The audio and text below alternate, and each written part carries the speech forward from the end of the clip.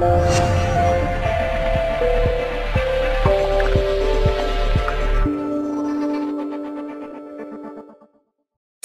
I'm going to give you the real deal on ringworm. Ringworm, which isn't a worm at all, is actually a fungus. The medical name of the fungus is called tinea, and it can affect not only the skin, but also the nails and the scalp. Ringworm of the skin, which is most common, starts as a red, scaly patch or bump, and it tends to be very itchy and uncomfortable. Over time, it may begin to look like a ring or a series of rings with raised, bumpy, scaly borders. To be very clear, it's not just round. It's a ring. Let me explain. The borders of the circle are raised and the center is often clear. Get it? The ring pattern gave ringworm its name, but not every person who's infected develops the rings. Sometimes people mistakenly think that eczema or atopic dermatitis is ringworm, so it's important to see a doctor to make the diagnosis.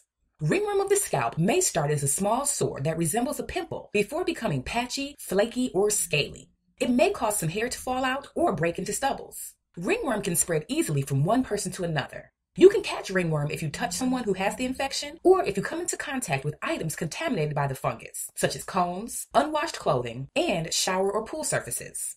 You can also catch ringworm from pets that carry the fungus. Cats are common carriers. People always say they got ringworm from sand. This is a common way to get ringworm because the fungus occurs in cat urine, and stray cats urinate in uncovered sandboxes and cover it up. Then you or your child comes along and plays in the sand.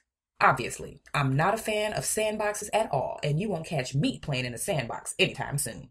How is ringworm treated? Fortunately, ringworm is fairly easy to diagnose and treat.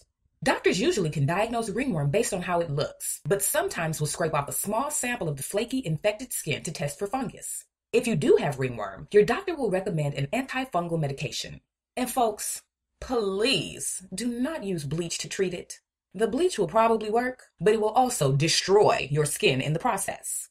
A topical ointment or cream usually takes care of skin infections, but ringworm anywhere on the scalp or nails requires oral antifungal medication for at least 6 weeks, and your doctor will decide which treatment is best for you. I'm Dr. Takesha Davis with Black Health TV, giving you up-to-date health information for you, by you. For more information on heart health, check out the videos posted on the site.